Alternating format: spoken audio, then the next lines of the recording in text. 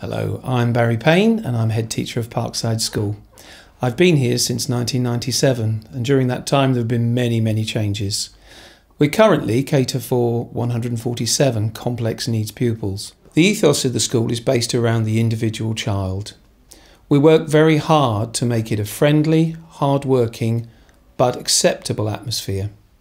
All of our children feel that they succeed. It's very important that we work very closely with our families to support our children. And in this school, our children are at the centre of everything we do.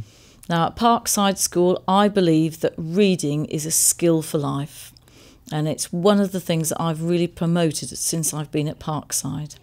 So English at Parkside has got covers all aspects of reading, writing and communication.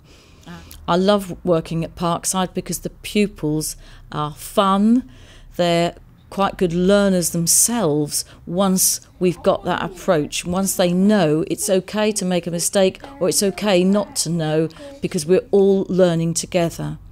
And that's what's important to me, that we can encourage pupils to move on in their English, particularly when they feel that their skills are not as good as they should be. Hello, my name is Mrs. Janet Wilkes and I am the Maths Coordinator at Parkside. Like mainstream, primary classes have maths in their own classes with their class teacher.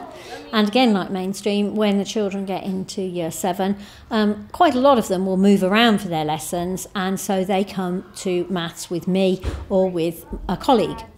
Unlike mainstream, our maths lessons are in much smaller groups. Our classes are between 10 and 12 children, so it's a much smaller group, and we have a teacher and a teaching assistant.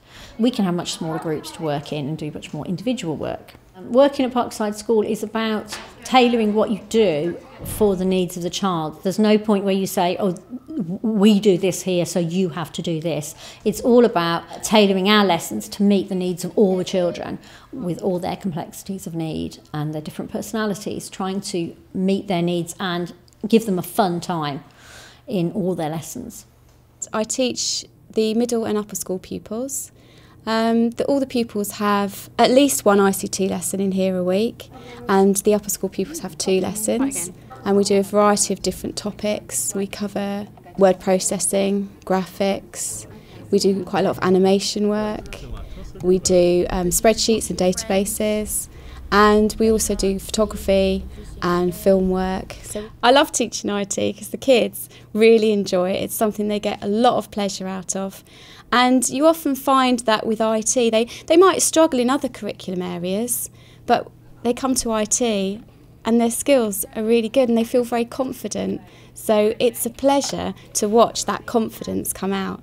A lot of them, when they come to us, they haven't had the best experience in mainstream school maybe. When they come to us, we want them to feel secure, happy, valued, and that's the whole ethos of the school. Our science department is run very similar to a mainstream school. So we do biology, chemistry and physics, exactly as you might expect from a secondary school. So some of our science is taught in a laboratory and some of our science is taught outside in our environmental area. If you walk into the science room, it is a laboratory, so you will expect to see gas taps, so we use Bunsen burners, we use chemicals, all of those experiments you'd expect to do in a mainstream school, we do here as well. We do run an animal care course for some of the students, and currently we have 2 guinea pigs. One's called Popeye, he has 1 eye, and one is Tripod, who only has 3 legs. So they're part of our community now and they're looked after by the pupils at the school. Pupils are actually responsible for cleaning them out, for looking after them and checking that they're healthy. That's right. Some of our pupils don't have pets at home and they make a very special bond with the pets at school, and that's very nice to see that it's a very successful course that we run, so we will hope to continue that into the future. All of the pupils who come through Parkside, it's fantastic to see the progress they make from when they first arrive to when they leave, so it does mean a lot. It's very important when they're younger to learn the basic skills of painting and using a brush and mixing colours, but as they get older it's important to try and encourage them to be interested in particular things, and I'm always happy to let them follow another path. So if they've come up with a better idea than I've given them, I'm delighted for them to follow that as well. And sometimes they surprise me with what they can do.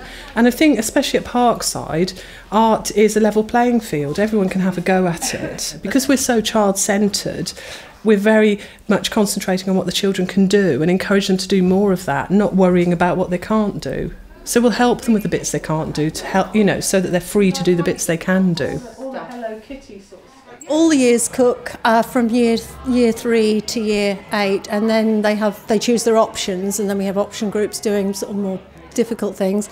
With the little ones, what we've been focusing on is fine motor skills, so lots of mixing and chopping and kneading and getting the hands dirty and that, and lots of tasting as well, introducing them to new and different foods.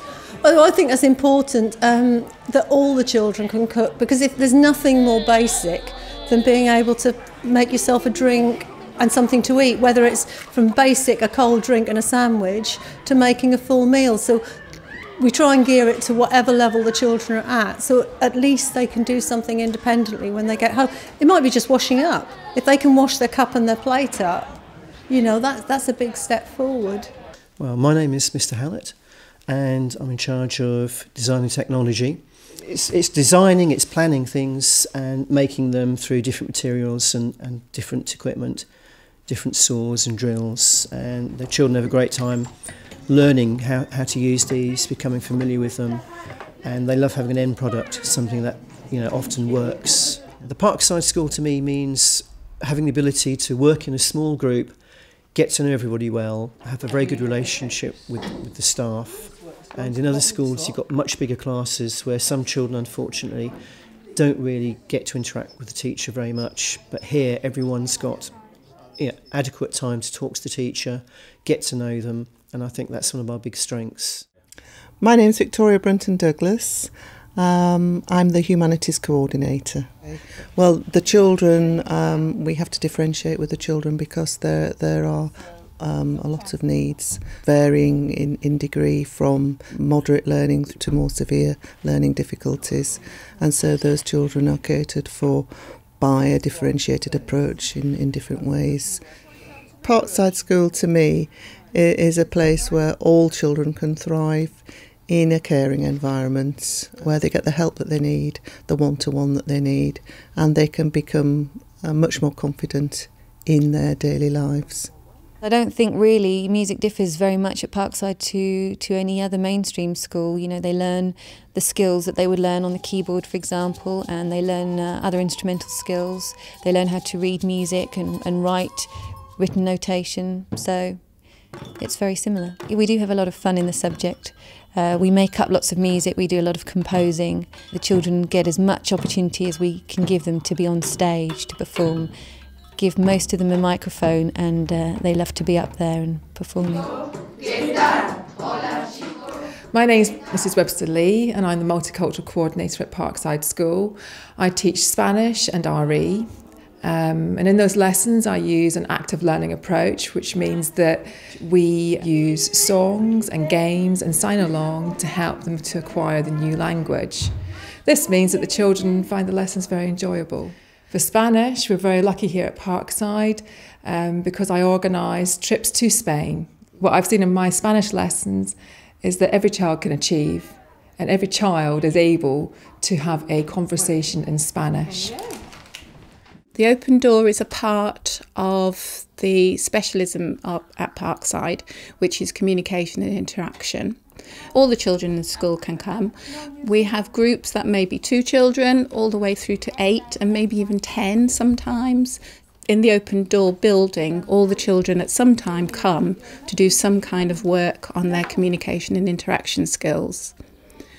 As a whole school, what we really aim to do is not just to do the academic work, but to have a kind of an emotionally and socially independent child when they leave us. And that's what the Open Door's work is all about.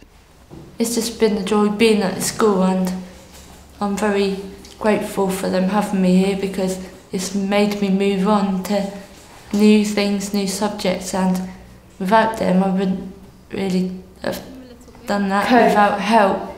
About coping? Yeah, so this is an amazing school to go to. I'm really grateful.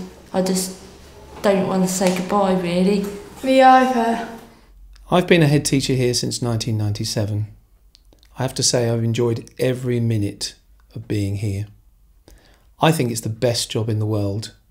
Where can you find a place where you can make such an impact on people's lives, and knowing that when they leave you, they'll be ready to take on the challenges and all the things that be thrown at them in the adult world? Can you beat that? I don't think so.